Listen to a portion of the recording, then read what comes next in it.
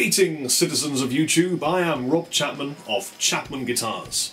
As you are probably aware, Chapman Guitars like to do things a little differently.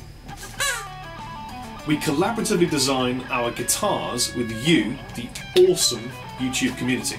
Now, it's a ton of fun working on designs this way, and it means that we know that our end product is something that the customer will want.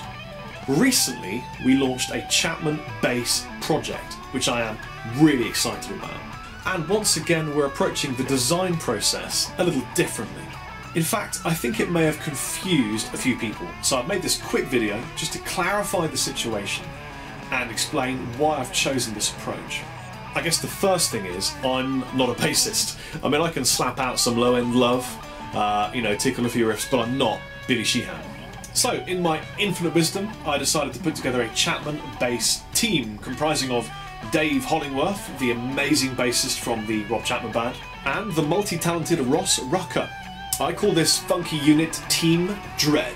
Now, Dave, as you will probably know, is an incredibly accomplished bassist. I mean, he's played on multiple sessions, tours, projects. He really is solid gold.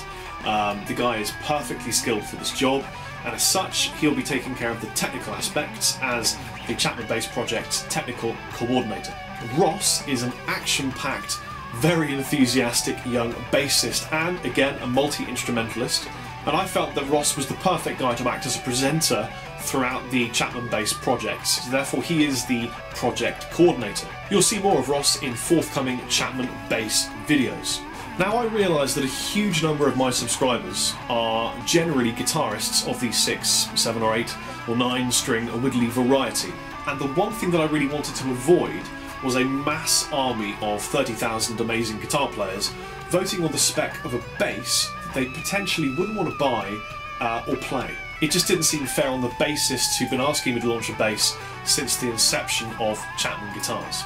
So rather than kicking off the votes as normal, I decided to find just 100 bassists who will be willing to pledge 50 English pounds towards a Chapman bass. Now, I want to be really clear here. Pledge does not mean give us £50 now.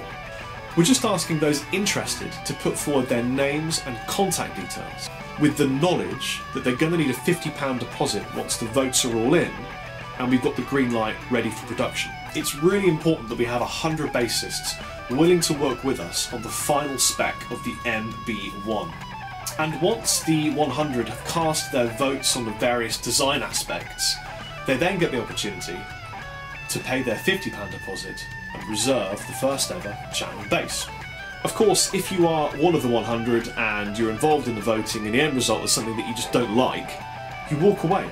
You don't pay a single penny.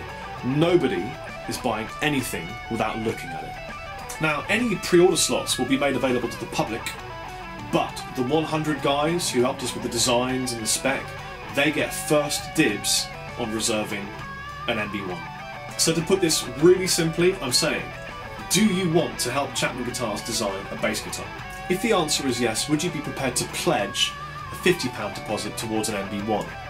If yes, please join my 100 bassists. The ore will be summed, and together, you and your 100 kin will help Chapman to design the first ever Chapman bass. We already have 20 names on our list here. Are you one of the remaining 80? I've been Rob Chapman. Take it easy. Chappers out.